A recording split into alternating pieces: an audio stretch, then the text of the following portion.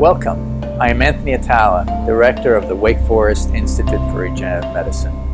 Our mission is to be able to improve patients' lives by bringing regenerative medicine technologies to our patients. We have a team of over 450 people from over 50 different countries, all working together to bring these technologies from the bench to the bedside. Today, I thought you might like to join us in the lab to learn more about what we do.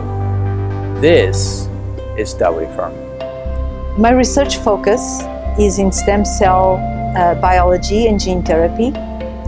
We are trying to develop platforms to treat diseases for which there is no cure. Right now, we are focused in treating children prior to birth, so that children can be born healthy. One of the diseases that we are focused right now is hemophilia A. A very important project for regenerative medicine is the study of regenerating the cells within the inner ear to restore hearing and balance. I think this is important because as the population ages, a number of people are losing their hearing and their ability to balance without falling. My research here at WFIRM focuses on developing new treatments for patients with lung disease. This involves treatments to try and prevent the onset of lung disease in newborns who have diseases such as cystic fibrosis or are born very preterm.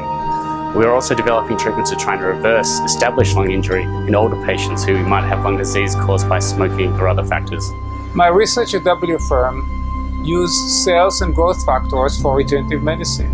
In one example, we are combining endothelial cells and vascular growth factors to create tissues with intact vascularity. In another example, we are combining liver and endothelial progenitors to create functional and transplantable liver tissue. Most of my research is based on using biomaterials and biofabrication technologies to create really small three-dimensional models of tissues and tumors. And then we can model cancer or model different diseases and use these things for drug screening and personalized medicine. My focus area in research here at WFIRM is diabetes. And I have been in diabetes research now for over 30 years.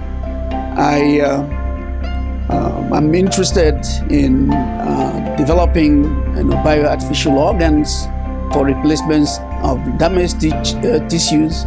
In the case of diabetes, I'm focused on developing a bioartificial pancreas, to help individuals who have type 1 diabetes.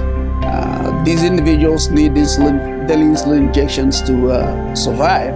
And what we're trying to do is to build a new pancreas that would obviate the need for them to use daily insulin injections. This is our patient's hope for the future.